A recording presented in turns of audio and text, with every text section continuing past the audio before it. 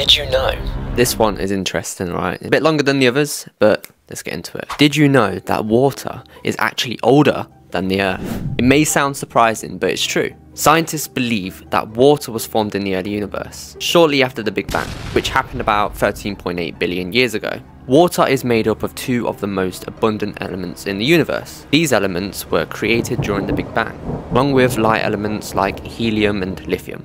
As stars were born and died, they created heavier elements through nuclear fusion. Some of these heavier elements were also released into space and eventually formed into planets like Earth. However, hydrogen and oxygen remain the most abundant elements in the universe, and they continue to exist in the form of water molecules. When the early Earth was being formed, it was too hot for the water to exist on its surface. However, scientists believe that the water was brought in Earth by comets and asteroids that collided with our planet.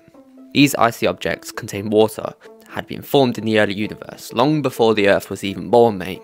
So in a way, water that exists on Earth today is a remnant of the early universe.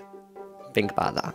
And is therefore older than the planet that it now inhabits. It's amazing to think that water we drink and swim in, you know what I mean, has been around for billions of years and has travelled through space to reach us. I hope these videos just make you question things, you know what I mean? If you like what I do, comment down below, like this video, and hopefully I'll see you all in the next one. Bye.